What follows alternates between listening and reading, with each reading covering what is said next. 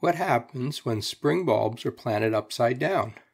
All of the instructions for planting spring bulbs mention the fact that you should plant the bulbs the right way up. This is easy with some bulbs like tulips that have a very definite pointy end that goes up. But with other bulbs like anemone, it's almost impossible to see any up and down.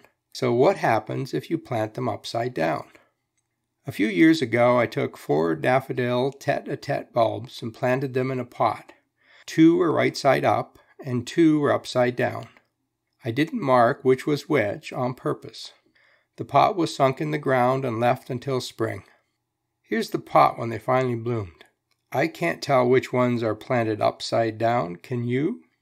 Plants are able to sense gravity, and they know up from down. Roots grow down and shoots grow up. Bulbs really don't care if they are planted upside down. Many bulbs are able to right themselves over time, so I decided to leave this pot for another 1.5 years and see what happens.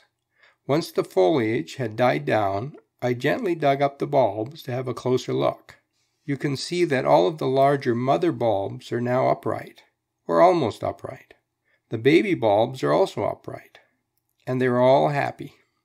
Bulbs really don't care if you plant them upside down.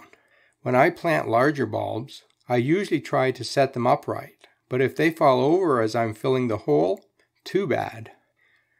When I plant small bulbs like Scilla and Pushkinia, I just drop them in the hole. Don't believe everything you read on the internet about bulbs.